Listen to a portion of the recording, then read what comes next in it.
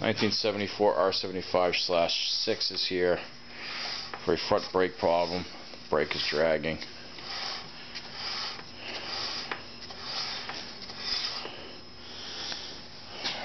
Let's check the caliper adjustment first. So you're going to remove that bolt.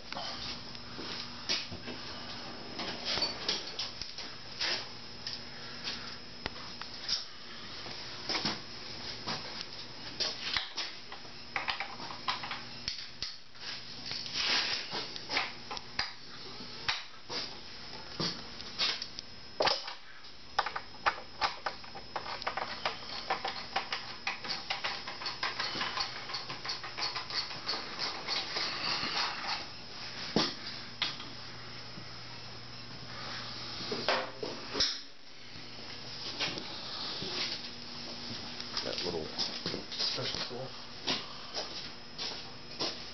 Yeah, right in front of your hand. Yeah. These calipers adjust by turning this cam. Go ahead.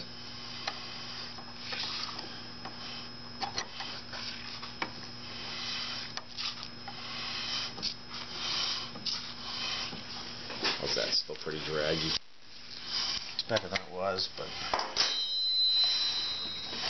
still dragging quite a bit.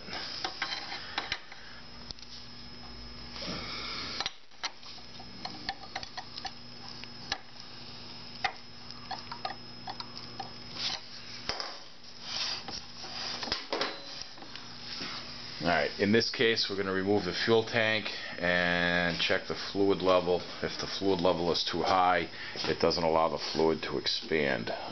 As the fluid gets hot, it just continues to put pressure on the caliper. I don't believe that's the problem with this. I think there's something wrong in the caliper. But for right now, we need to rule out the master cylinder as being a problem.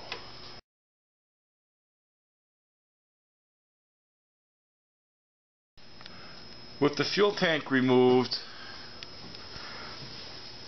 you can inspect the brake fluid level and the cable adjustment.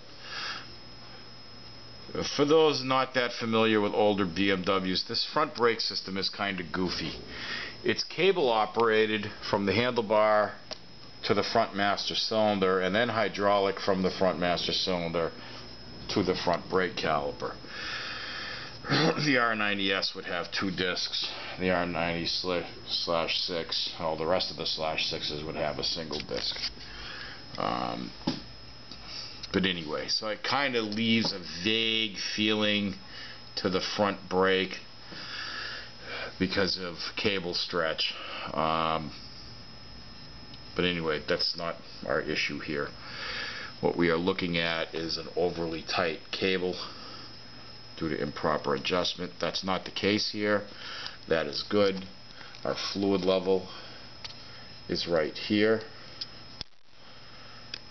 That is good. We do have the front brake light switch. One wire is starting to, one connector is pulling off the spade. We'll fix that. So that brings us to the caliper again, and that means that something is hanging up within the caliper. And we're going to need to take that apart and see what that problem is. The proper way to adjust these: take the plug out, turn that bolt left and right until the wheel turns the easiest, least resistance.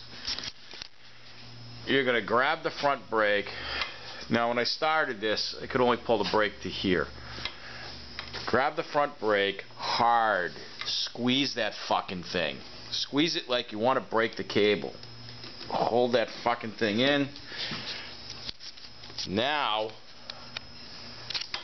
let it go.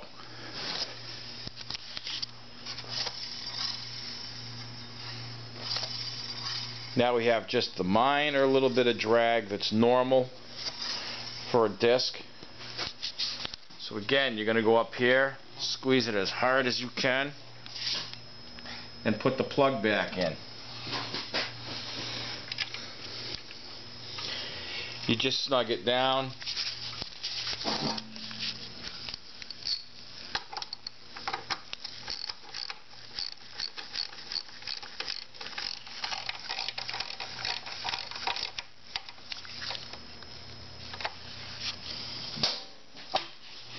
Let go of the lever. Give it a spin again. A few spins. You want to make sure it's still the same as it was before.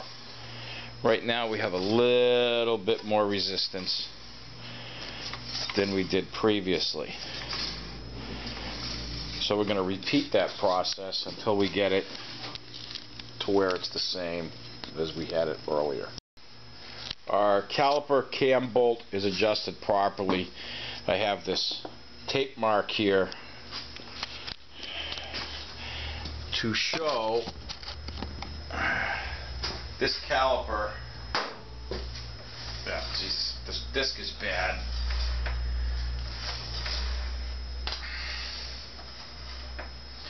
Every time we're dragging from here to here.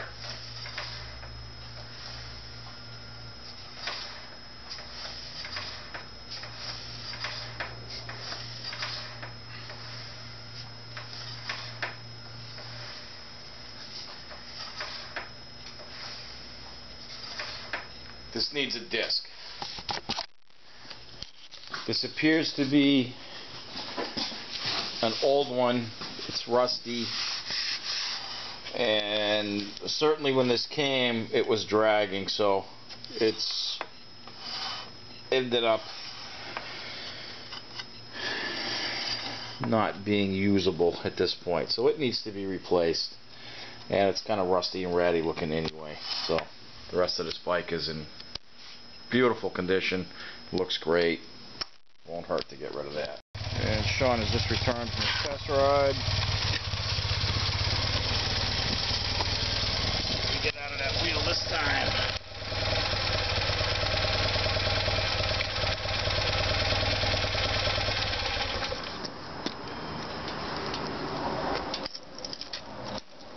There's no fucking clutch ring clip. Yeah, you're right, there is no clutch ring. The clutch is out of adjustment. Clutch ring the whole time I was riding. That's low fluid. Give that a spin, see what we get. Nice. Same thing as before. We're done. It's only dragging the same spot, no worse. That's awesome. That's awesome. So our clutch has no free play. Not much. We will, I'll adjust that out here once the exhaust cools down.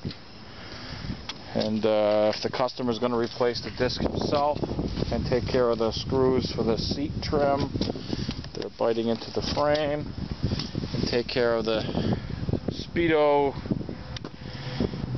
transmission vent issue, we'll be good.